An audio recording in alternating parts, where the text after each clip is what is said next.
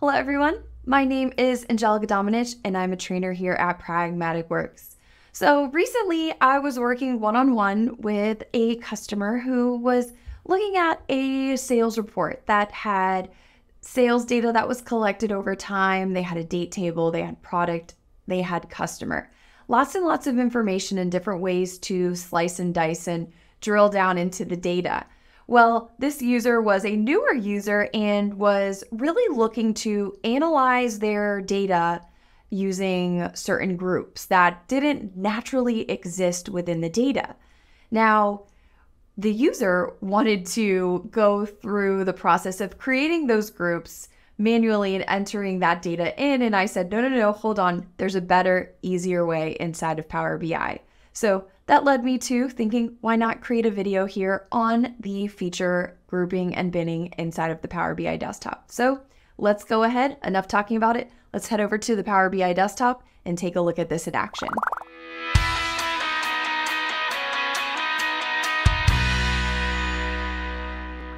So here on this Power BI report, I'm using that AdventureWorks data that we love to use. And with this, I just have a sales by country page set up.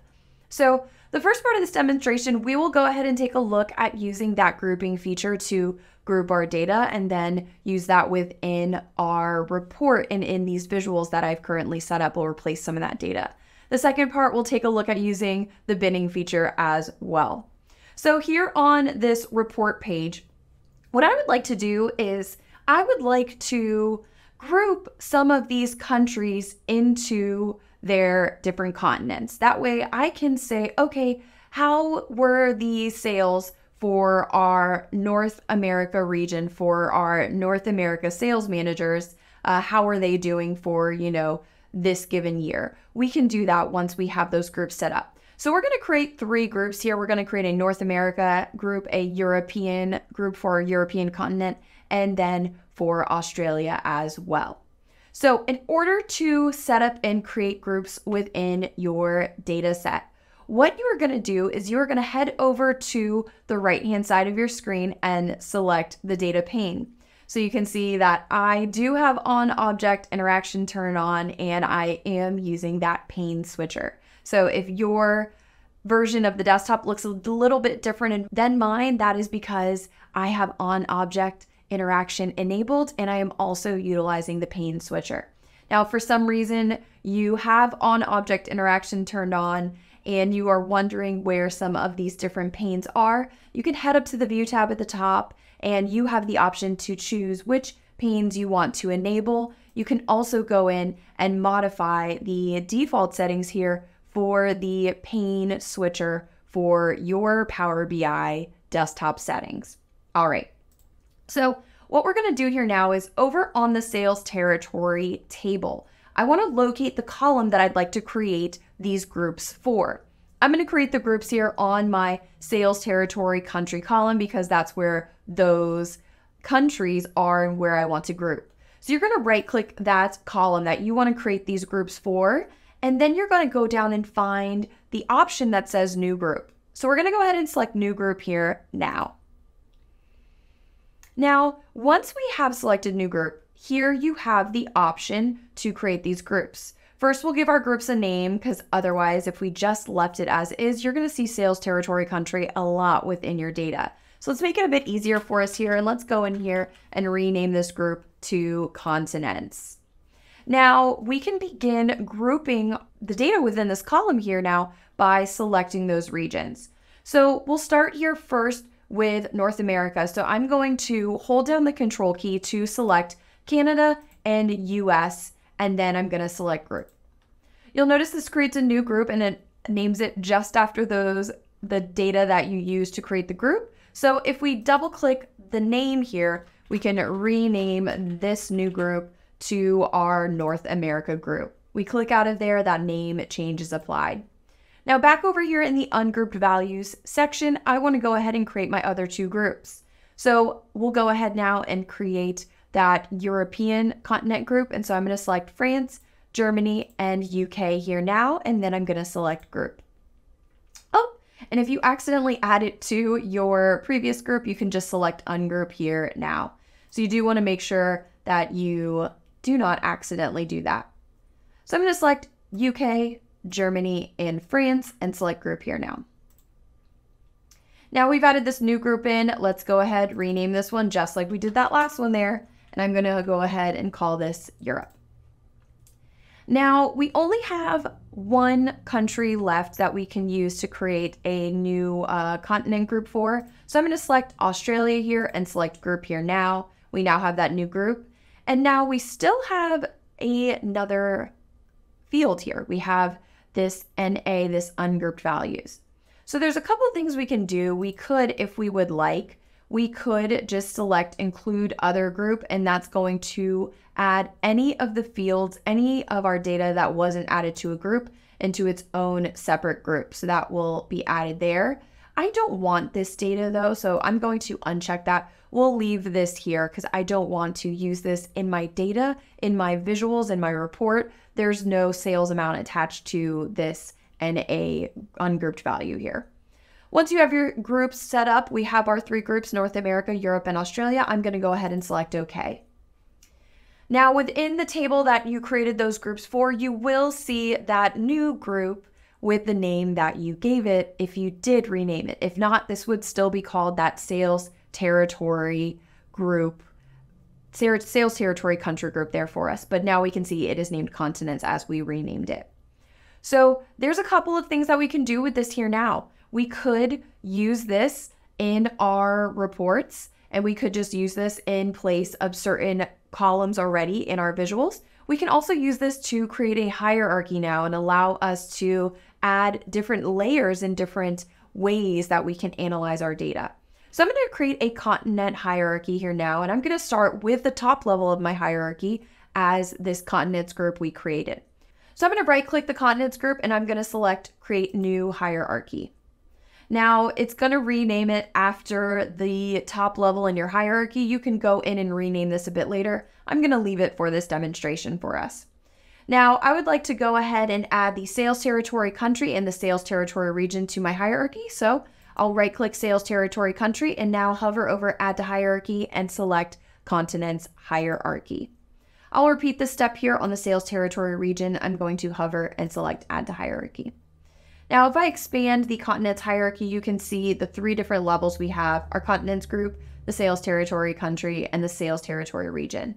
Now, what I would like to do is I'd like to take this and replace this sales territory country column here in this column chart with my hierarchy, allowing us to enable drill down and be able to drill into different levels in this visual. So let's go ahead, let's select this column chart here, our sales amount by country, and we're going to go over to the build a visual pane, and I'm going to remove the sales territory country column, and I'm now going to add in that hierarchy here now. So I want to add in the whole hierarchy. It's going to open that hierarchy all the way up when it's first added to your visual. All you have to do is hit that drill up button a couple times, and then you will be at the top level of your hierarchy. There, now you can enable drill down by clicking to turn on drill down, and then you will be able to click to turn on and drill into the different fields. Now, one thing to note about your drill down feature, you can click this each time and it's going to drill into these different levels. Now, one thing you do want to be careful of that is a little bit different with on-object interaction. If you have drill down turned on and you have the visual selected and your data points are selected at first, it may be a little difficult to drill into the different levels. So you want to make sure that you do have that button turned on. Otherwise, it's going to be difficult to drill into your different levels. All right, let's go ahead and head over to the binning tab here now and take a look at this next portion. So this is similar to the use case that I encountered with that new Power BI user that I was working one-on-one with. The customer had some product information, some product data they wanted to analyze by customer age.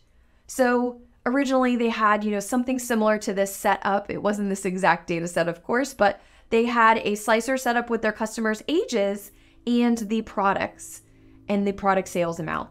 So they were able to click into the different ages and analyze the data. And they wanted to also look at different age ranges. And so they knew that they could multi-select fields and analyze, customers within the 40 age group to analyze their sales, and they could see, the sales within that group. But it did create, a little bit, it wasn't as good of an experience. And so I informed them that there is a better way.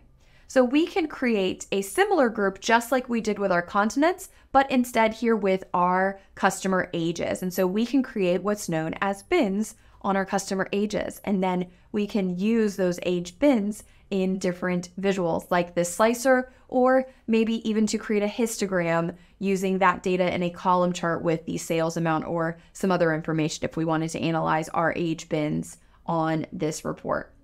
So we're going to go ahead and head over to the data pane just like we did to create our continents group.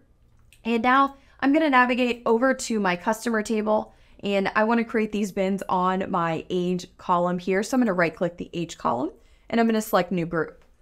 Now you'll notice here the groups window looks a little bit different. So we are able to now create a bin instead of a group. So our previous group was created using a list, but we really want to create a bin here.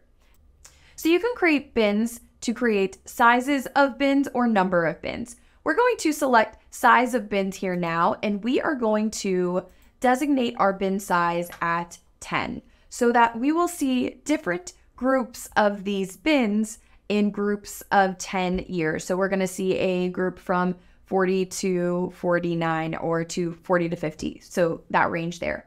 So once we have that set up here now, we can go ahead and select OK. And just like that, we now have this age bins here. So what I want to do is on my slicer, I want to replace the age column. So I'm going to remove the age column and I'm going to add in the bins that we created here now. And now look, we can easily go in and say, okay, let's take a look at that 40 range. Let's take a look at the 50 range and the 60, 70, and 80. And we can take a look and see how our sales are doing for each of these ranges here. And we can see that we are definitely doing really well with that 50 age bin.